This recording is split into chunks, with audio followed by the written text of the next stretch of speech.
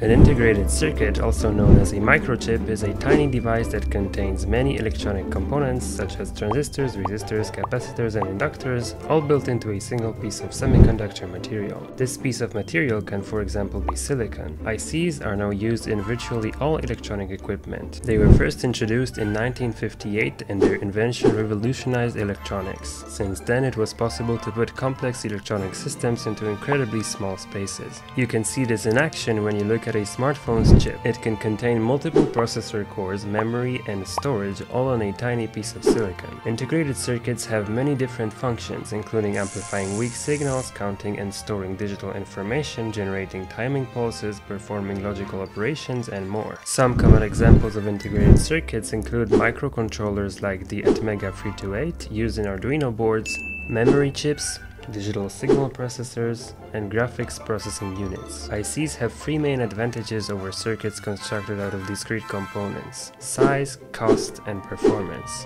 They're tiny, cheap, and fast. Another advantage is their high reliability due to the elimination of wire bonds. This makes them ideal for applications where reliability is crucial. For example, NASA's Apollo program was the largest single consumer of integrated circuits between 1961 and 1965. One of their drawbacks is that IC design is more complex than, for example, PCB design. This is due to the need for precise control at a microscopic scale, as well as manufacturing costs for initial production runs. Other disadvantages include limited power handling, not being repairable, inability to integrate certain components, and temperature sensitivity. Integrated circuits are still evolving, with advancements in semiconductor technology allowing for even smaller and more complex devices to be built. This has been Integrated Circuits in 100 Seconds. Like, comment, and subscribe to see more, and see you in the next one.